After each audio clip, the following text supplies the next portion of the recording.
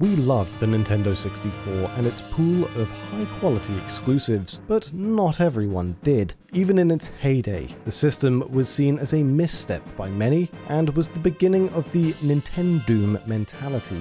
Many developers shifted away from Nintendo and moved instead onto Sony's newest competitor, the PlayStation. This was primarily because Sony's system was substantially easier to work with, and its disc-based games were much cheaper to produce. The PS1 was also seen as more mature, catering to an adult audience who had disposable income, with Sony being more comfortable with adult content like blood or violence in their games. That isn't to say that the Nintendo 64 didn't have some incredible games, but it was definitely a period when Nintendo were not leading the industry in sales or user mindshare. However, one area Nintendo excelled at in this era was gameplay innovation, and the games they released for the N64 almost always set the benchmark of quality in their respective genres. High-octane racing games like F-Zero X and 1080 snowboarding, the birth of 3D platforming in Super Mario 64 and Banjo-Kazooie, epic adventures like Ocarina of Time, party time classics like Mario Party 2 or Smash Bros, and even film tie-ins like Star Wars Racer or Rogue Squadron can all be found on the system, and we'll be talking about many of these games in today's episode. We'll start with arguably the most extreme of these games and hit the dusty slopes of 1080 snowboarding, Nintendo's answer to the SSX franchise. 1080 snowboarding has its fair share of cameo appearances, not that surprising for a Nintendo game. The Big N wanted to include some of their iconic characters within the game's tundra, and as such, added their iconic mascots, Mario and Luigi, among the crowd of spectators within the game. Mario and Luigi can be seen in a fairly realistic depiction, donning their signature colored overalls. They are so incredibly well hidden. A perhaps lesser-known character from Nintendo's history also makes an appearance on the Golden Forest track, though this is incredibly easy to miss. Hidden off to one side, watching the player cruise down the mountain, is a man donning what can either be some fishing or hunting gear, alongside his canine companion. This same graphic makes an appearance in Wave Race 64. These cameos are so incredibly well hidden, it's almost surprising anybody actually wound up noticing them at all.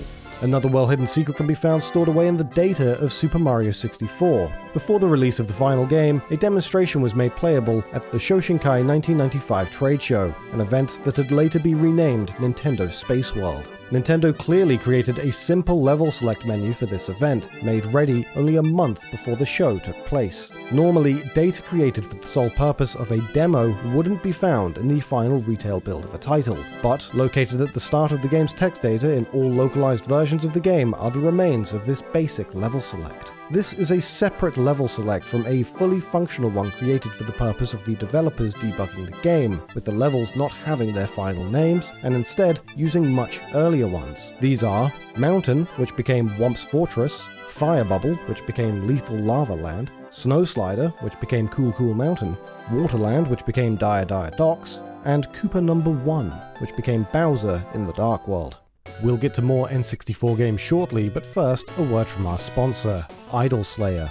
Idol Slayer is an incremental game where you must slay monsters and keep your people safe from the darkness, all of which unfolds through the game's cutscenes. The game has addictive and deep gameplay, and can not only be played on Android, iOS, and Steam, but also has cross-platform cloud saving between PC and mobile, so you can keep playing on the same save file at home or on the go. Idol Slayer is being downloaded over 2 million times, and is constantly updated, with some epic boss fights currently in development. It also has no forced ads, and is free to play on every platform, and has some fun random minigames thrown in. The game is available in 27 languages, has over 500 achievements, 700 upgrades, 100 quests, and over 10 characters to unlock, all with huge skill trees to explore. This is all the more impressive due to the game being made by a single developer. To try out Idol Slayer right now for free, check out the link in this video's description. And now, back to the N64 trivia. The N64 also had some top-notch third-party titles. These Star Wars video games aren't by any means a bad bunch, with titles like Episode 1 Racer being fondly remembered.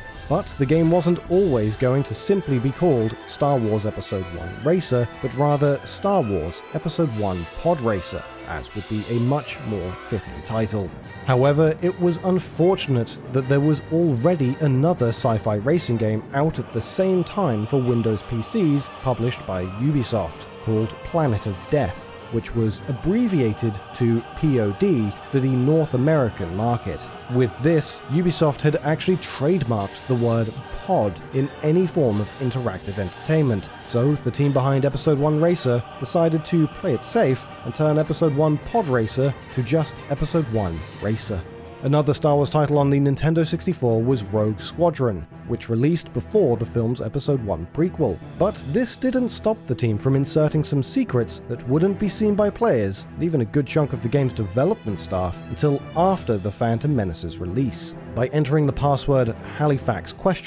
And then Ingve ! While also ignoring the incorrect password entry noises, it's possible to unlock and play as a Naboo starfighter from the Phantom Menace. Having been published 6 months before the prequel, the code had to be kept secret, only being revealed to the public after the film was released. As for the second code of this unlockable, Ingve, this was taken from the Swedish musician Yngwie Malmsteen. If anybody knows why this is, however, we're all ears, as this seems like an entirely random choice. From pod racing to a different kind of futuristic racing, it's time to talk about F-Zero X. The Giga Leak of 2020 revealed a whole lot of weird data for a good bundle of Nintendo games, but one of the things revealed from this leak is related to F-Zero X. 2 pictures can be found within a set of early graphics for the title, which seem entirely unrelated to Nintendo, never mind the F-Zero series. The first of these images is of Beavis from the animated show Beavis and Butthead, specifically the head of a 1998 More Action Collectibles toy of the character. The second image is simply the same as the first one, slightly enlarged, and with its colours inverted, because if anything is going to scream the 90s at you, it's not only Beavis and Butthead, but also an image that uses the fancy new visual effect of inverted colours. But even the final build of F-Zero X has a hidden secret within its data that can be used with the help of an additional piece of hardware, a DYKG favourite, the Nintendo 64 DD Expansion Kit. By attaching this expansion to the N64 console and playing F-Zero X, a completely unique musical track will play on the Rainbow Road level. This is a specially composed, alternative arrangement of the Mario Kart 64 Rainbow Road theme. Glorious.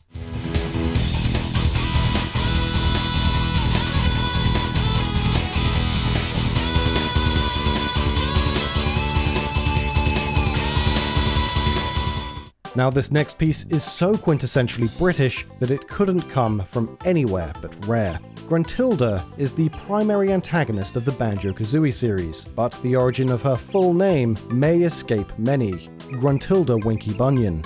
The Gruntilda portion comes from the series composer Grant Kirkhope, who would sometimes be referred to as Grunt instead of Grant. Simply slapping a tilde on the end for a more feminine name makes sense. As for Winky Bunyan, a surname that is only revealed during the boss fight in Banjo-Tooie, some Brits may have already clocked the name. This name is based on British slang for both a penis and a wart, respectively.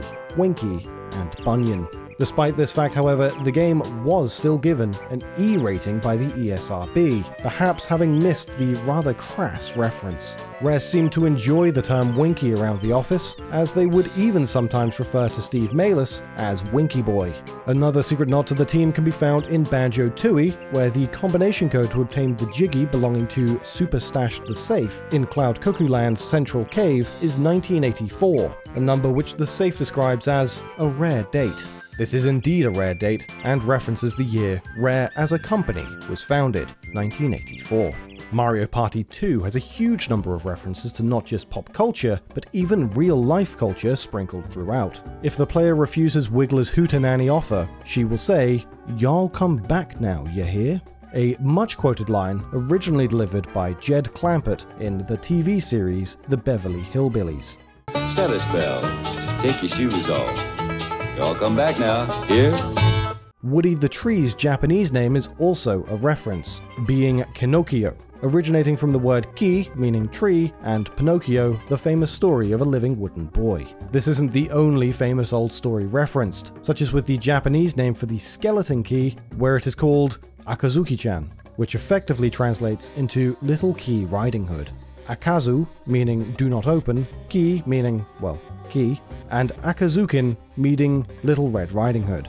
In terms of references to the real world, the menu icon for the Mystery Land board seems to resemble the condor figure found at the Nazca Lines, a collection of ancient geoglyphs carved into the soil of the Nazca Desert, located in southern Peru. The boo bell may also be a reference to the practice of burying the dead with a bell tied to a piece of string, which would be tied to the cadaver with the bell kept above ground. This was so that if somebody was buried alive, they'd be able to ring the bell, and the gravekeeper would have been able to set them free. And of course, another N64 classic is Super Smash Bros. Goddamn, Smash is amazing, and nobody would have guessed how big this franchise would have become based on this first title. This initial entry into the franchise crossover series established Mario's fighting moveset, including a variety of special moves. These moves are based on the Shoto style of fighting game character, the general all-rounder, but more specifically than that, his primary selection of special moves are all in reference to Ryu from Street Fighter. Mario's attacks mirror those of Ryu, such as his Hadouken-like fireball attack with his neutral special, a jumping uppercut similar to Shoryuken in his up special, or a spinning tackle similar to Ryu's Tatsumaki Senpukyaku in his down special, the Mario Tornado. Mario's moves would evolve and adapt to be less Shoto-esque as the Smash game franchise went on, but alongside this, Ryu himself would also go on to be added into the Smash series, making his debut in Super Smash Bros. For Nintendo 3DS and Wii U. Did you also know that Nintendo have made several prototype pieces of hardware that never found their way to market? For a whole bunch of facts about lost Nintendo hardware, check out the video on screen. Who's that peeking in my window? You should let some more skin show. And if one of these websites get the info, we can work it out. No, Nintendo.